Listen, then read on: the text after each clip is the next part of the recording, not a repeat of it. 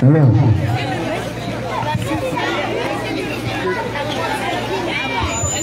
Hello. I want to do one thing. You are going to stand up now. You are going to recite that Yorùbá Anthem without the DJ playing anything. Can you do that? Yeah. All right, let's have you Yorùbá Anthem for us.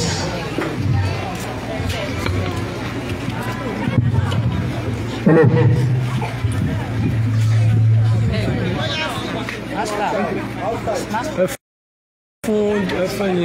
Fún bọ̀bọ̀ ẹ̀.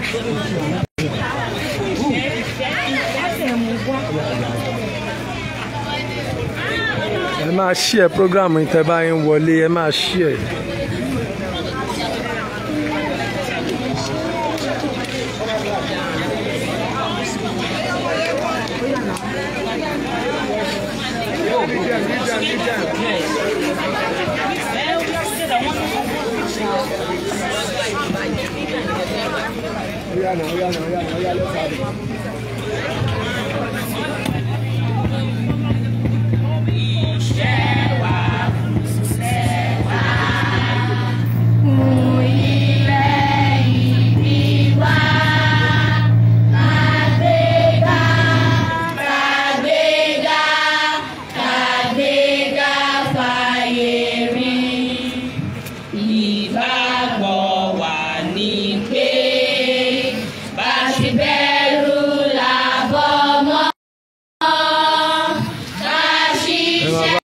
Share program.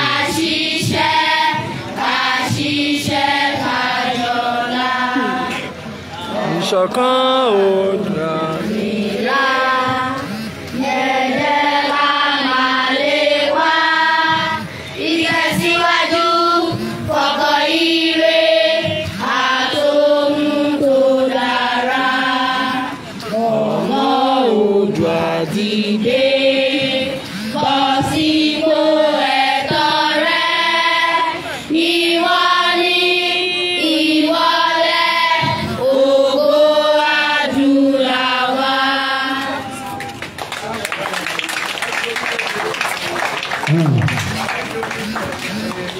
Fúnra yín ní àtẹ́wọ́ tó rí rẹ̀ dáadáa.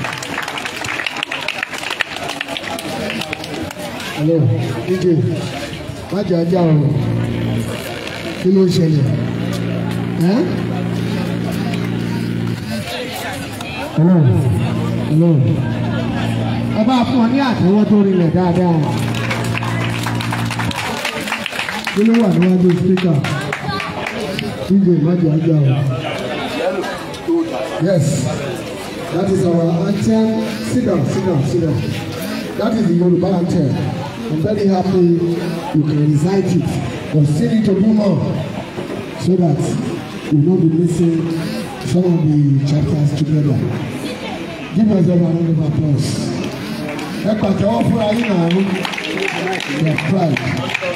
Yes, before I'll call on the representative of Ààrẹ to come and give us a speech, I want to call on kindergarten K2G to present Yorùbá Nation for us.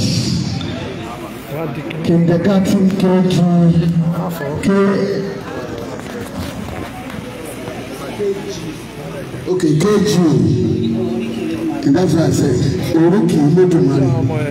Please come out. Come and give us the KG.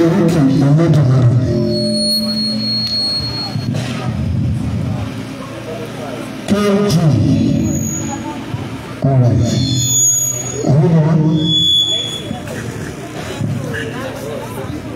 Introduce yourself. My name is Akindele Blessing.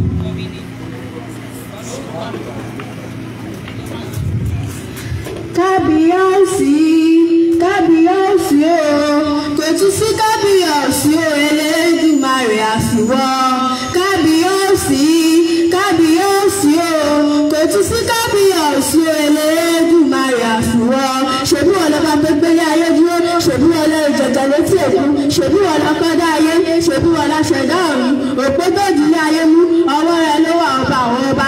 Ìwọ ìjọpọ̀ omi òkú kọ́, ọwọ́ ṣàkóso wọn àrà ní sọ̀rọ̀ rẹ̀ ní gbogbo ìgbà ọba mímọ́ tó bá wọ̀n olè ní kó lò dọ̀sọ̀ ọba mímọ́ tó bá wọ̀n olè ní kó sọ́dọ̀ òru àwa márùndín ní olùgbàlà iṣẹ́ ọwọ́ rẹ̀ ló jẹ́ ìrìn nígbà gbogbo ìdí rèé ló ṣe jẹ́ ọlọ́run àrà ọlọ́run ìyanu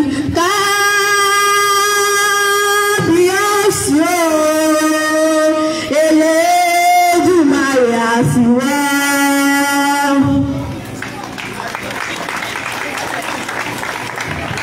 Give my round of applause, please. That is the Olódùmarè. Orúkọ Olódùmarè bọ̀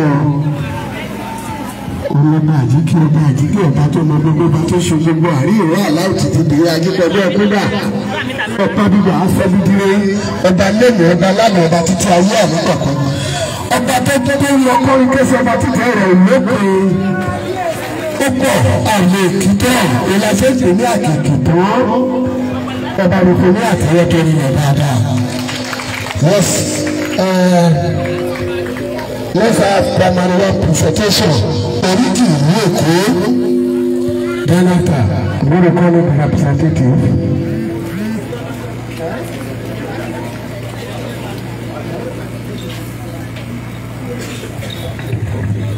Okay.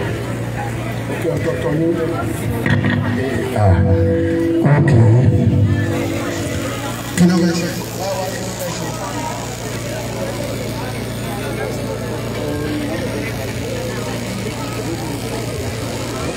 Ẹ jẹ́ kí ìrìn tó jẹ́ representative ààrẹ láti fún ọdún mẹ́sẹ̀jì ààrẹ then we now go to the program proper.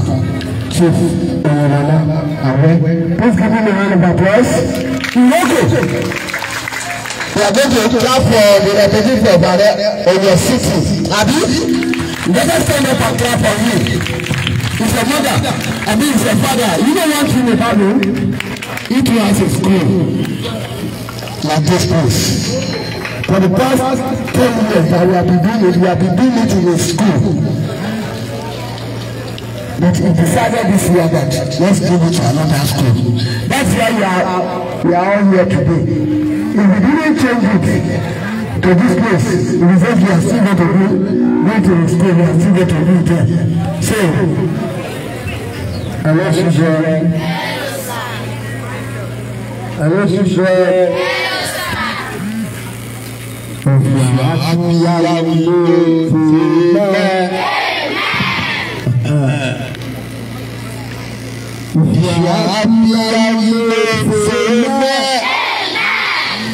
Louder.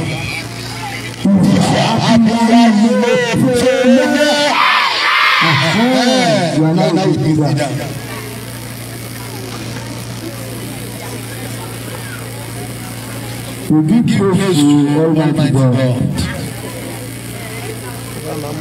for making today a special program for us. The program we are celebrating today is too involved. I have to clarify another.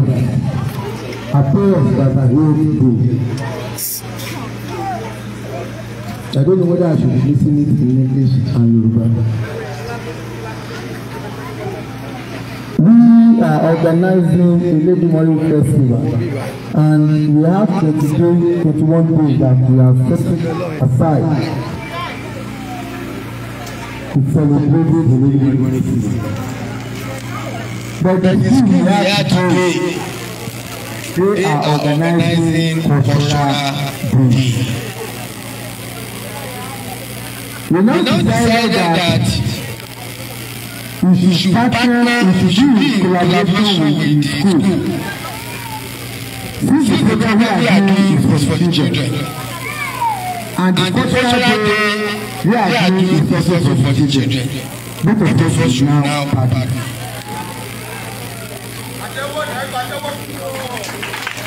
Ojú ìsọ ní pé program tá a ṣe yìí méjì ní ẹyọ kan ni. Àdàlẹ́ wípé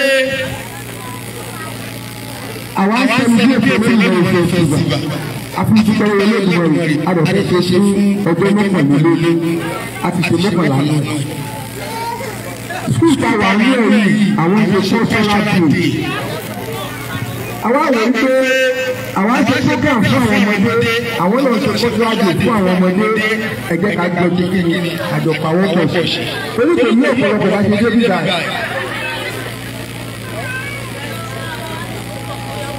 Ọ̀rọ̀ tí àwa sọ ní bíbá àti ohun tí àwa ṣe bíbá torí àwọn ọmọ òbí ọ̀la ìlú. Ẹ̀yin ìyá ẹ máa yí sísí ní ẹjọ́. Pẹ̀lú wọ́n lè sọ pé àwa ṣe fún àwọn ọmọ wa wà nìyẹn.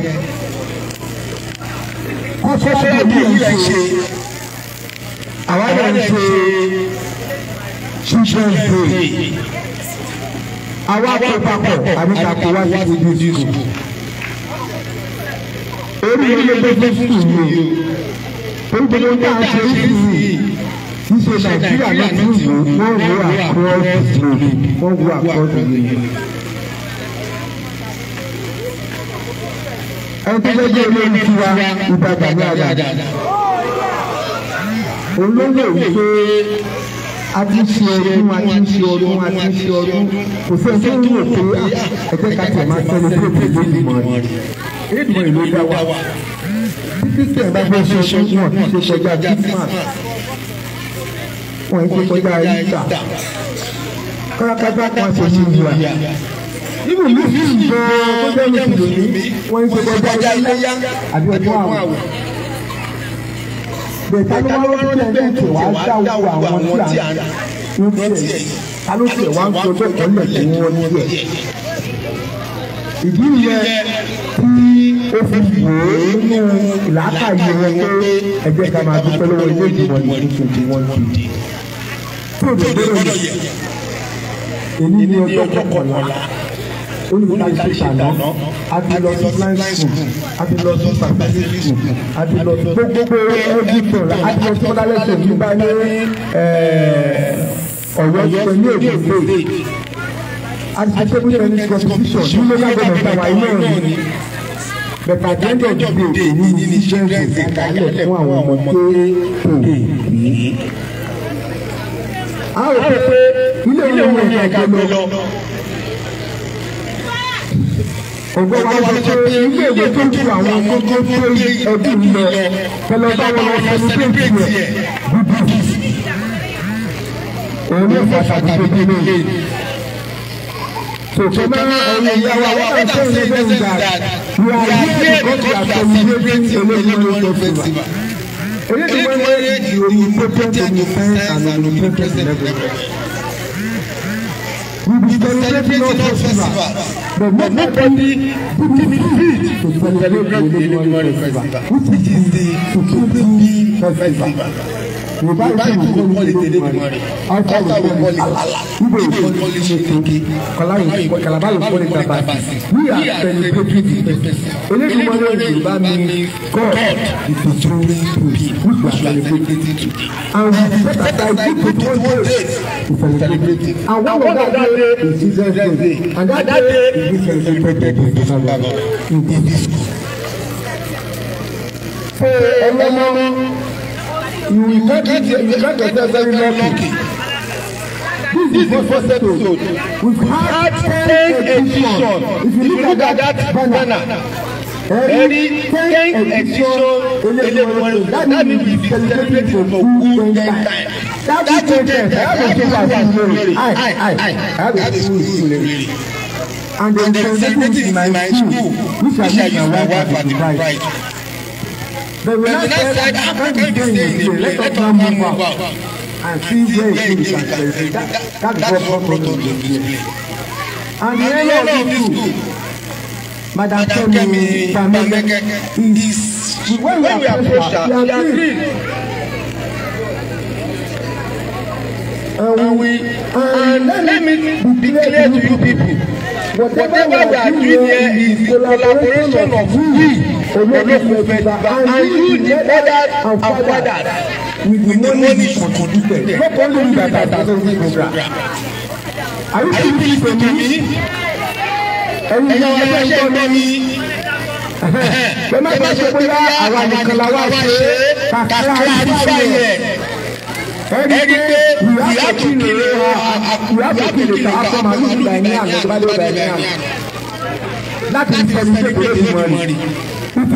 Olùkọ́ tó ti dùn yìí àtàlọ́dọ̀ ẹ̀sán àtàlọ́dọ̀ àtàlọ́dọ̀ nílẹ̀ àgbàlagbà àǹdí pẹ̀pẹ̀tẹ̀ làwọn òbí dá. Wàá tó tún ẹ̀sìn fún Nàìjíríà àwọn kan ló ṣe ìfipápá bí ní ìṣòro. Children are with you. Who do you think is ruling the world? Hello, children. Who do you think is ruling the world? If you know election man, I need somewhere less than 80 years to come and tell them. The supreme thing that you know is to come out. I want to make sure pé ó jẹ́ olórí gbogbo àgbáyé àti ayé àti ọ̀rọ̀ tó bá wà nínú àbọ̀ǹtà. Come out. Your name and your class and your school. My name is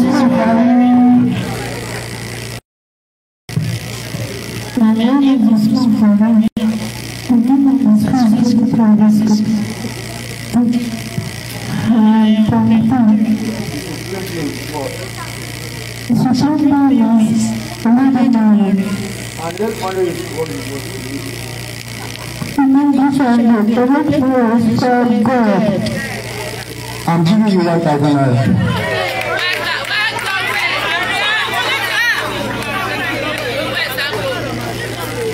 You see, we need to teach our children. They are the future of tomorrow.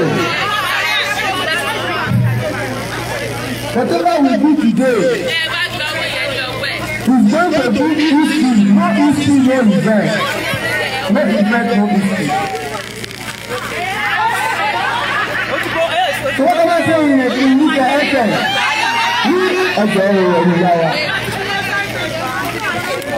Now, I have two other questions I'm going to ask you children.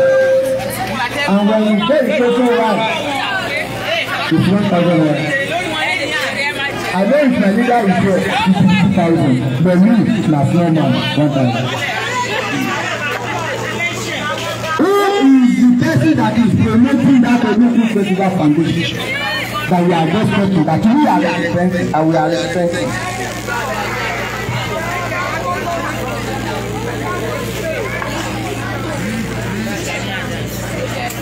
Yes. We have been mentioning that name since you know it, Lapo. Your name. Ìbà Gani Adams, Ààrẹ Ọ̀nà Kakanfò Yorùbá land. Correctly and 100% correct. My third question goes like this. Oh, additional one.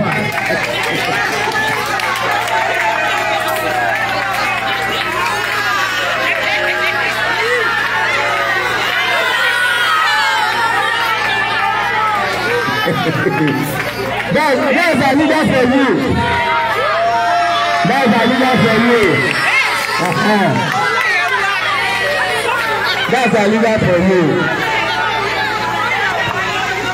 Now, the third question goes like this. Hello, children. No, answer now. Hello, children. I know you all of you know this. You know the answer to this question. But you have to answer me to the full name. Tell me the full name, not name, full name. The full name of the proprietor of this group. Oh, now. The name of the proprietor of this group, the name of this group, and the address of this group. And the pastor. Now.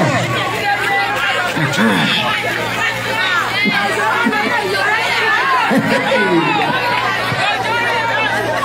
name of this is the name of the proprietors, the name of the school, the address of the school, and the bus stop. I think you are a bus stop. Your name? My name is Jose Abamete.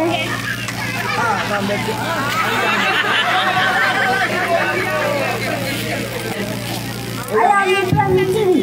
The name of our school is Good Primary School. The name of the provider is Good.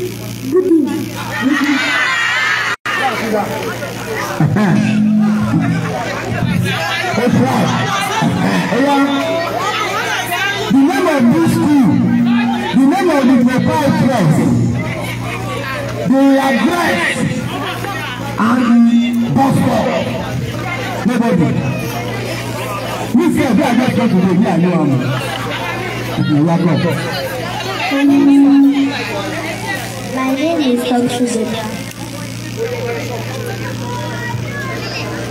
The name of the proprietors is Folakemi Bamete. Yes. And the bus stop at Tiaye, the warrior. Yes. The name of the school. The name of the school is Good Primary School. And the address of the school.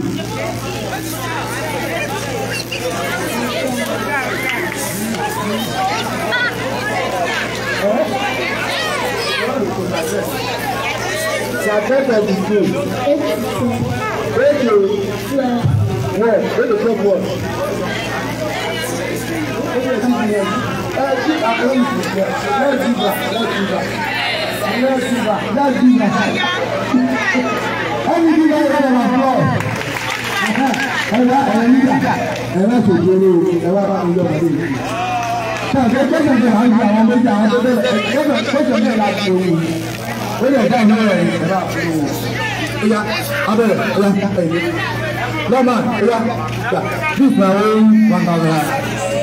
Lots of many children happy.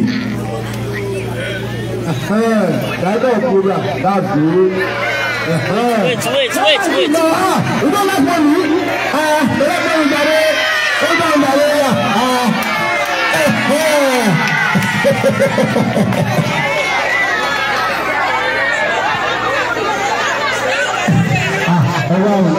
Hello, children. We are all of you are going to eat and we are going to drink. This is why not one we are going to drink and eat and enjoy yourself. So on behalf of my leader, Iba Aredanada, who is the 15th Aredanada house in Yorùbá land, we celebrate to do all this thing and praising God for people of the world. We give more glory to him. So the most very good to Yorùbá Festival. So thank you very much, my dear people.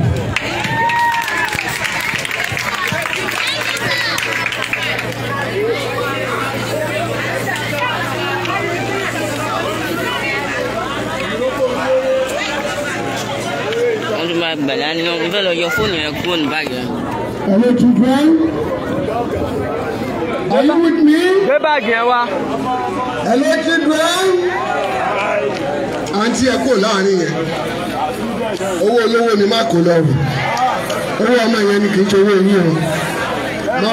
Ó bá ba tọ́jú ẹ̀ lọ. Owó wọn kọ́ kó sápò. Owó wọn ni o. Ó dàbí ẹni tó lọ sí competition ni. Tó wá lóyè. Tó wá gbé mẹ́bà fún. Kò sẹ́ni tó máa gba mẹ́bà lọ́wọ́ ọ̀rọ̀. Hello, children. Are you with me? Yes, if you are with me, let me hear Olódùmarè festival. Let me hear cultural day. Again. Cultural day. Thank you. Now.